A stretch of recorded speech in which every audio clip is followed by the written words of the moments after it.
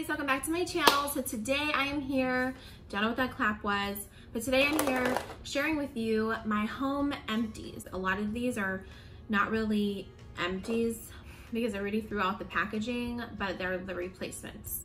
Whatever, this is what I want to share. I want to tell you guys this stuff is good. Who cares? Well, let's jump into it. The first thing I'm going to talk about is my home scent stuff. So I love using wax warmers. Better Homes and Gardens Sunlit Strawberry Patch Scent. And they smell like strawberries and cream. Like Cookie Crunch from Better Homes and Gardens wax warmers.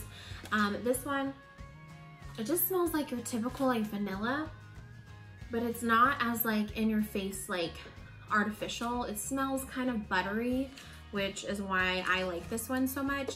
The Mainstays brand Aruba Sands. This is the only one that's worth it. The Aruba Sands Wax Cubes. Peach Blueberry Crisp Better Homes and Gardens Warmer Melter thing. It smells so good. I'm obsessed with peach anything. And this, oh my gosh. I haven't burned this one in a while. And I could just like, I don't know. I could just, I'm craving it, and it's limited edition. Usually when I find limited edition, since I buy two, so I have like a few drawers full of these things, so that's why I'm also using a lot of them. But it just smelled so good, and it was also like a really good fall scent. Like I would have burnt this all year. The Better Homes and Gardens Brown Butter Frosting was also limited edition. I think I saw it there the other day, but I didn't buy it. I don't know why, because this one's very good too. It's a very fall scent. One cube will do you. Sensationals Pink Velvet Wax Cubes. This one just doesn't do anything for me. Wax empties are my food empties. This is the organic Blue Agave Sweetener syrup. I wanted to see if it would be something that I could use in my coffees or my teas that would be kind of like similar to a classic syrup taste from Starbucks, and it is. Risata Moscato the Asti. I don't know why I said it like that. I'm just dumb like that. I do nothing right.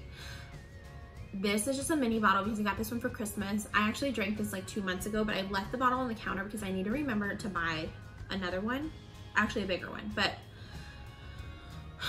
if you like candy wine, what are you doing if you've not tried this? I'm serving this at my wedding. I don't care. I don't care if it's not a great wine. I love it. This fragrance, it's basically empty. I'm gonna keep it until I can get it like all the way gone. This is the Victoria's Secret Love Addict, and it's not really a perfume. It's just like a fragrance mist. You know, it doesn't last as long as a perfume does. But I really like this one because it says it says Wild Orchid, Sparkling Mimosas, Flirt On. That's what it says. Obviously those are the notes, is orchid and mimosas. My hair conditioner is the Aussie Miracle Moist Conditioner.